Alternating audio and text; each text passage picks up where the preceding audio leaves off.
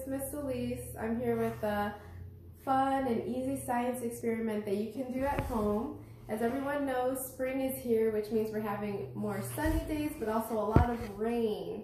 So what's making all of that rain? Well, it has to do with the water cycle. So you have evaporation, condensation, and precipitation.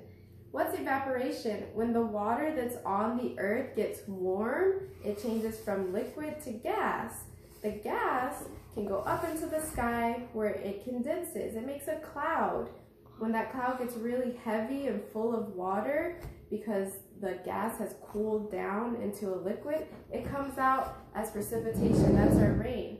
So if we just have a little bit of water vapor that goes up into the sky and fills up the cloud, we get a little bit of rain. I counted about 1 drop per second with a little bit of water. But I wonder what would happen if we used a lot of water. You can make a hypothesis. How many drops do you think you could count in a minute when you use a little bit of water, or if you use a lot of water? Let me know how it works out at home. All you need is some water. If you don't have food coloring, you can use a little Kool-Aid packet. Also smells good. You need 3 containers, cotton balls for the clouds, and a holder.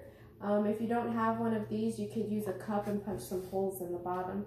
So have fun. I miss you all and hope to see you soon.